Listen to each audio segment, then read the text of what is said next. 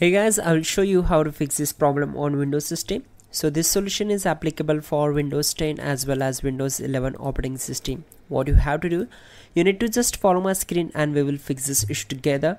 In the first step, we need to right click on the start icon and click on settings. Then on this window we need to click on these three lines and go to apps section. Then we need to click on install apps, and here we need to find out the Microsoft Store,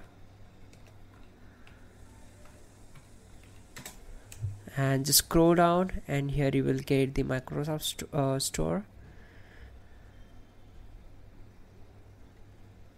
Here it is. Just click on three lines, go to advanced options, and we need to go to the reset section and click on repair. So this will take few seconds to complete the process. Once done, we need to close this window and simply go to the task manager and click here to open it.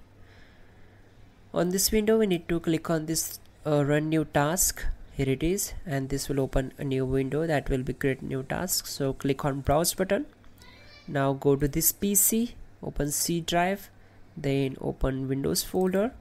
In the Windows folder we need to find out system32 folder, so double click on it to open it, and in the system32 folder we need to find out cmd.exe file. Okay, just select it and click on open. Now check this box. This will create this task with administrative privileges. Then click on OK. Once we are here, we need to close background windows and we need to focus on command prompt window. Now type here chkdsk space c colon and hit enter.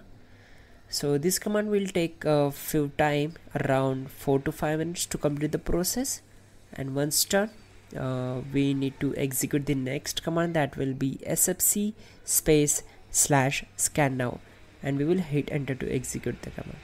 That command also will take around 10 to 15 minutes, depends upon your computer configuration.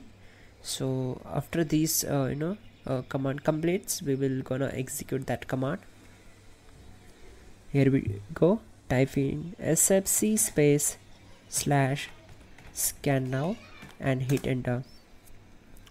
So this will take around 10 to 15 minutes. My computer is little bit slow, so this will take around 10 to 15 minutes. Then we need to restart the system after this process completes. And what you have to do, you can also check out our description link to fix this issue quickly and effectively. And yeah, don't forget to like the video. Please do subscribe the channel.